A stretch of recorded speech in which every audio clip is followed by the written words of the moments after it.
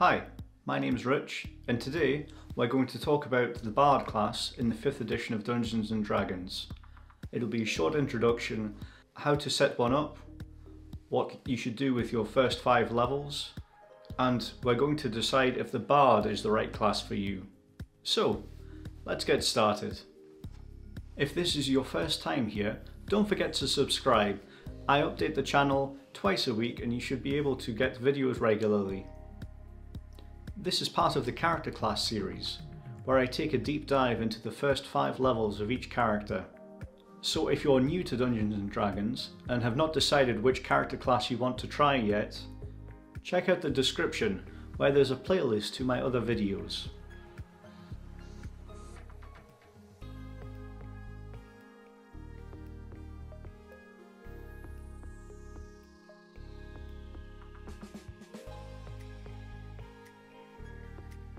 First up, we should ask, what is a Bard?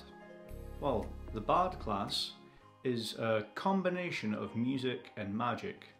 They use their musical instruments as a focus to be able to cast magic spells, to buff up the party, and they're one of the most flexible classes in the game. You don't have to be a musician to be a Bard, but it does help. In some of my other games, I've seen bards being used as stand-up comedians or bakers and artisans. As long as you have a skill you want to focus on, thematically it's a great way to play a bard. Now, in the party, the bard is a great jack of all trades. They're very good at plugging the holes that other party members may have. For example, if your party doesn't have a healer, the bard can use Healing Word in a pinch. Or if there is a skill check that needs to be made, the bard's better than average at doing skill checks. They're not a master of any one skill, but the fact that they can heal, they can be the face of the party, they can get up close and fight, or they can cast spells from afar, it makes them a great character class to pick as a late addition, or if the party has the other bases covered. Now, what are the best races to pick for a bard from the player's handbook? I would recommend a half-elf, a tiefling, or a halfling, because they all have bonuses to charisma, which is going to be your primary skill when making a bard. When making a bard, some of the good backgrounds to choose are sage, urchin, and criminal. I would avoid entertainer because the bard's skill set already covers the bonuses you would get from this background.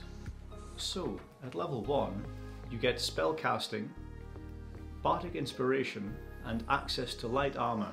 The Bardic Inspiration is a bonus action and it's the core of the Bard's skill set. The Bardic Inspiration at level 1 only has a limited amount of uses and it lasts for 10 minutes, so you should be very conservative with when you need to use them. When choosing skill proficiencies, this is where the Bard really shines. You can choose 3 from any skill on the character sheet. So consult with the rest of your party to see if there are any glaring weaknesses in their skill sets. At level 1, you have access to some cantrips and level 1 spells. For the level 1 cantrips, I would recommend Vicious Mockery, Friends, Minor Illusion and Light are all solid choices. Vicious Mockery is the only cantrip the bard has access to naturally that can deal damage. It doesn't do the best damage, but giving disadvantage to something else really helps out in battle. I would avoid True Strike and Blade Ward because they're not very practical. With True Strike, you could cast a spell spending an action and get advantage on the next round, or you could just attack twice, where you can deal twice as much damage. So for the spells at level 1, I would recommend Healing Word to help keep your party members alive. If your primary cleric goes down, Healing Word will help save the day. Fairy Fire is a good area of effect spell and can help out your melee fighters. Sleep is a stealthy spell that can be used on multiple enemies. And Thunderwave is a good area of effect damage spell, but it does have its drawbacks in the loud noises it can make. I would avoid Illusory Script or Longstrider. Those spells are a waste of a spell slot in my opinion. Now let's move on to level 2. At level 2, you get the skill Jack of all trades. You get Song of Rest and you get a third spell slot. Jack of all trades lets you add half of your proficiency bonus rounded down to any ability check you make that doesn't include your proficiency already.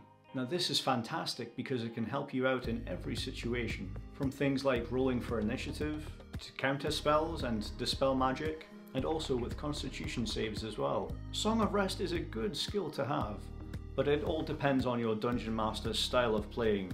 If you have a long rest between each battle and each fight, then it can be made a little bit redundant.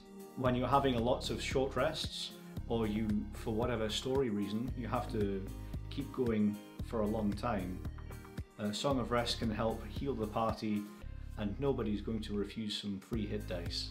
At level 3 you get Expertise, which is a fantastic way to beef up your already large proficiencies, and by the time you hit 3rd level you'll have an idea of what your character wants to focus on. Your proficiency bonus is doubled for any ability check you make using either of the chosen proficiencies. Also, at 3rd level, this is a great power spike because you get to choose your own subclass and you get 2nd level spells. In the player's handbook, you have the choice of 2 subclasses, the College of Law or the College of Valor. We'll go into detail about those subclasses later on in the video. For level 2 spells, I would recommend Heat Metal, Invisibility and Silence. Heat Metal is a great and humorous spell that can deal a lot of damage and can help get you out of very precarious situations when you're in a more urban setting and there are lots of heavily armoured guards chasing you all of the time. Invisibility can help you avoid battles altogether sometimes and has great roleplay potential as well as mechanical potential. Silence is not just a great way to stealth your party through a section, but it can also be used offensively against a wizard. If they're silenced, then all of their spells that require verbal components are cancelled out. I would avoid the spells Magic Mouth and Animal Messenger because there are better alternatives available. Magic Mouth is very situational and almost redundant unless you seek out a way to deliberately use it. And Animal Messenger is a very niche spell. If you're in a more rural campaign, then it could be useful, but the cleric should have better ways to communicate long distance. At level 4, you get the choice of boosting up your stat points, your ASI, or you can choose a feat. And going down the feat list, I've seen Lucky as always a fantastic feat. Defensive Duelist is great for a more melee focused bard.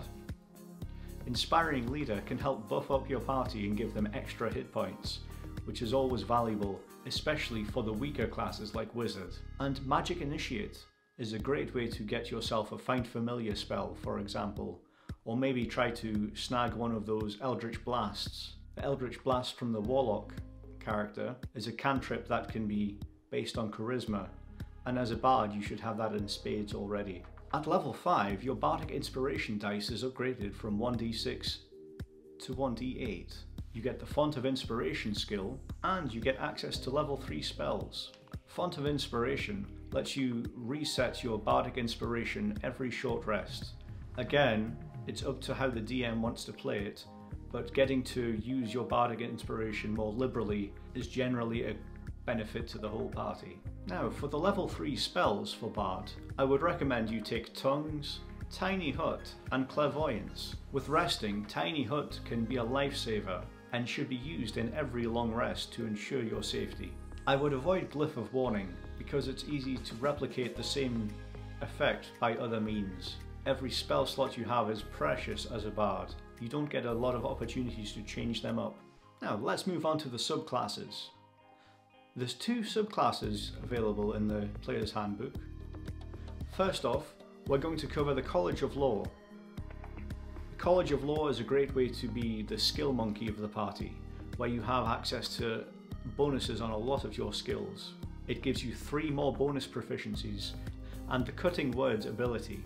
Cutting Words lets you use your Bardic Inspiration instead of positively on your party. You can apply it negatively to other enemies. Now it's worth noting if the creature is immune to being charmed or can't hear you, then the spell doesn't work.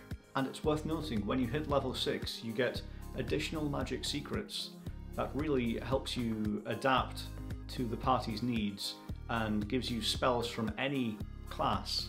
The College of Valor is a more melee focused bard. When you join the College of Valor, you get access to medium armor, shields, and other weapons. You can also use your bardic inspiration in combat to inflate the damage dealt by anybody that has bardic inspiration, or defensively by boosting up their armor class in a pinch.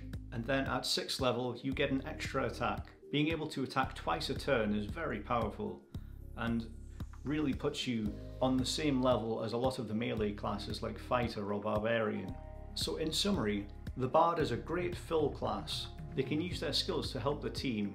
They are one of the most powerful support classes in the game. They can be used as the face of the party and help negotiate social interactions quite easily with their natural charisma bonuses. And they're great for veteran players, helping out a new group. The veteran can always help out when needed, and let the players experiment with their new skill sets.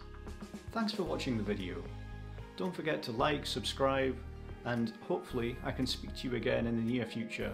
If you have any questions about the character class, or any other questions about the channel, leave them down below, and I'll be happy to answer them for you. Well, I hope you have a nice day, and I'll speak to you later. Goodbye.